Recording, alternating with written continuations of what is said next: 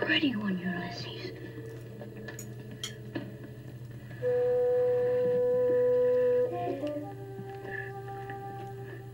There it is. Hello, BookTube. I'm Shawn the Book Maniac. I'm gonna open a box of books. Just in case anybody asks, this is not an unboxing. Unboxings are so pretentious, I cannot bring myself to watch one. Just the idea makes me sick. But that's not what I'm doing. I'm just opening a box of books. Okay, so that's not pretentious. Okay, you heard it here first. So I recently moved into my new apartment. I need bookshelves. I can't really unpack books, but even so, I thought might be a fun video just to open a box of books. I don't know. I packed this box maybe 2 or 3 weeks ago. I can't remember, obviously, what's in it. So I'm going to open it and talk about the books. Let's see how it goes. Oh, this is going to be interesting. I talked about this on Friday Reads a year ago, or many months ago. When I first moved to Japan, I had the bright idea to design a course which I would teach in my own home on swearing in English, because it's quite mystifying for somebody from another language, especially an Asian language, the idea of swearing and how they swear, using religious words and sexual words and stuff. So I spent about $500 buying a whole bunch of books on swearing. And I never did do the course because it's far above the level of anybody that I've ever encountered in Japan. It just couldn't really be taught other than, a little 5-minute explanation. So I've had all these books.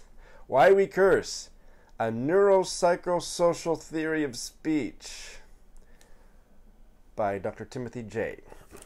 Never cracked it. This one I will keep and read. The F Word by Jesse Shadlower, and it is basically a dictionary.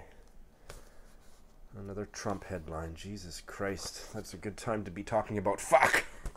It's a dictionary of every, so fuck machine, fuck me, fuck load, fucker, frick, frig, I fuck, face fuck, yeah, butt fucker, okay, yep. It's, this could well be my memoirs. Body Language, Lawrence Peros. Everything you always wanted to do but were afraid to say. Playing with Oneself, Oats and Seed. The 3 F's in the 19th century, fuck, fun, and a foot race. A Meaningful Quickie. Penis Prick Cock. Flip the Bird. Here's one I didn't know. Warming the Old Man's Supper.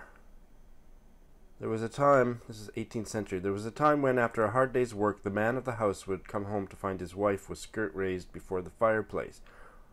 And it was known as Warming the Old Man's Supper. Why does it have to be a wife? An Encyclopedia of Swearing by Jeffrey Hughes. Lord. The term is unusual in that its religious significance is not original, but a metaphorical extension of the Anglo-Saxon secular status term Hlaford, Hlaford. That's interesting.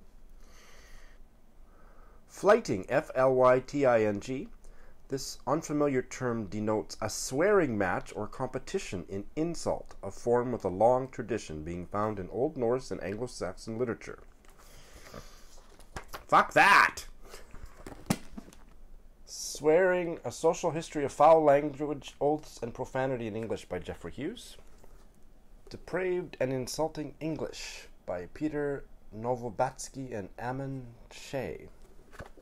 Kagamosis, An Unhappy or Unpleasant Marriage. Oh, and my favorite word in English, and I've talked about it before. Can you see it? I don't know if Callipygian, having nicely shaped buttocks. Comes from the Greek word callus, meaning beautiful, and pidge, meaning buttocks. English doesn't get much better than that. Sciasolagnia. Sciasolagnia, the lust for pregnant women. And the last one is not swearing related. This is actually a teacher's book, or that I've used in my teaching. Fowler's Dictionary of Modern English Usage. All right, so that's the box. This actually, I think I will.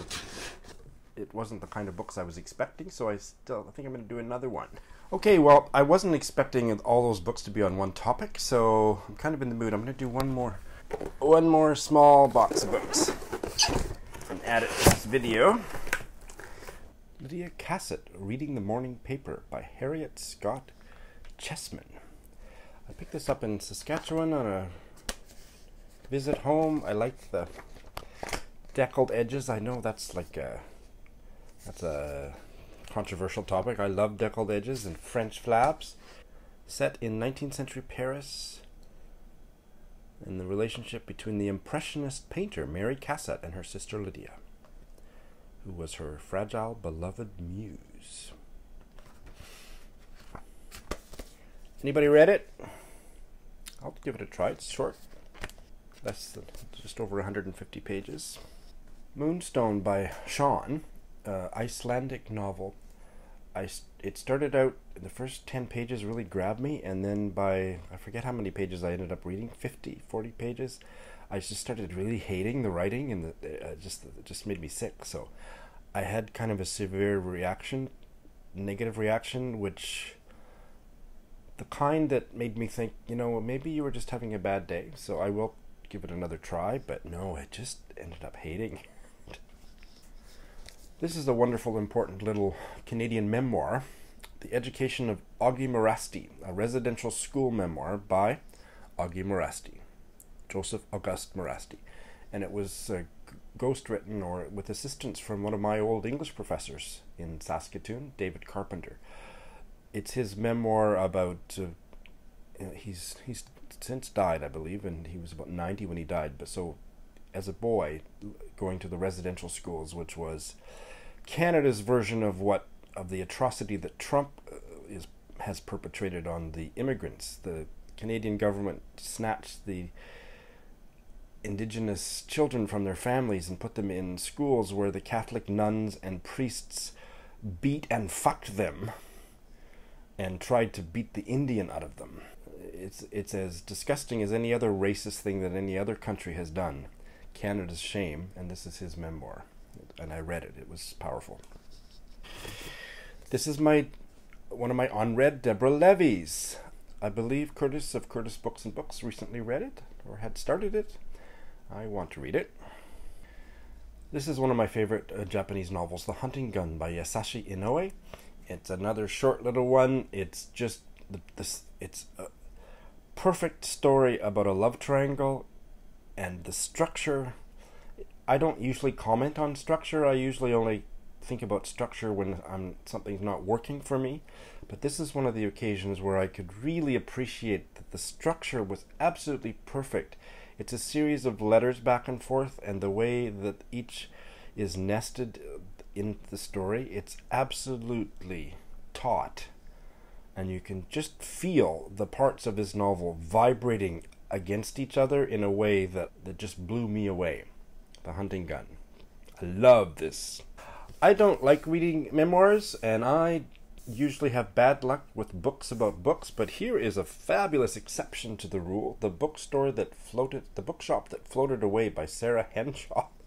This young woman had no business sense and had no business doing what she did, but she bought a houseboat, filled it with books, and went all over the UK, parking in this town and that town, selling books. And this is her memoir, and she could hardly keep her business afloat, excuse the pun. She was always running out of money and staying with friends and whatnot, and she's a gorgeous writer, humor and emotionally compelling, and I love the way she writes about books and authors in here. This was really entertaining. Last I heard, she took her little bookshop across the English Channel and was in France. So she's amazing. This was one of my favorite books as a kid, The Enchanted Woods by Enid Blyton, and I picked it up in Tokyo, thought I might reread it, but every time I reread books that I loved as a kid, it doesn't go well, so I'm kind of scared to try, because I'm sure the writing is just awful, but it sure fired my imagination as a kid. This is a Slovenian novel. It's the first part of a series, Newcomers by Loj Skavakic. Loj Skavakic. Didn't practice the pronunciation. I started it, the writing was beautiful, but it was such a slow burn. I got 100 pages in, and nothing had happened yet. I just stopped, but I am going to try it again. This is one that of my bails from about 2 years ago. This will be one of the first ones I pick back up, because the writing was gorgeous. It's translated by Michael Biggins. It's an Archipelago Books book. It's an autobiographical novel.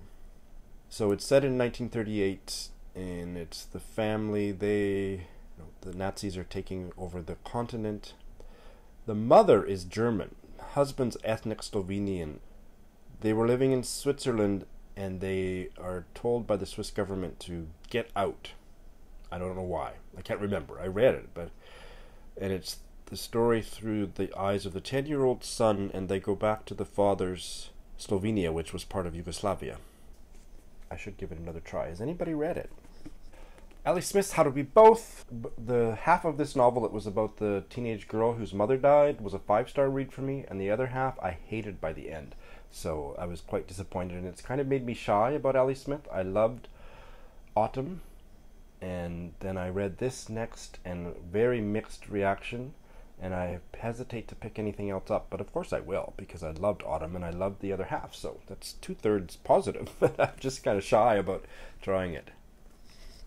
This was the first Jan Liank novel I read, Marrow, a little novella in the China Specials Penguin series. And I've talked about it before, but it's about a woman whose husband commits suicide, but he continues to be in the story as a ghost. There's a ghost that I didn't mind, because it's just such a wacky writing style he has. And all of her children are mentally disabled, and she does not give up until she's got them all successfully married off and provided for. And her dead husband's ghost helps her a little bit, but it's just wacky. I really enjoyed it. And the last book in this box is a Dorothy Whipple novel from Persephone Books. They Knew Mr. Knight. So, I haven't read it, Dorothy Whipple. I'm going to start with The Priory, which Ange of Beyond the Pages and I will be buddy reading in the next few months. And then if I like it, which I think I probably will, I've got this one. I picked this up at a used bookstore in Tokyo. And, as I say every time, I don't think that Persephone Books' design aesthetic is all that impressive. I think this is really boring compared to the end papers, which are gorgeous. But they do publish some good books. Alright, so that was fun. Thanks for watching.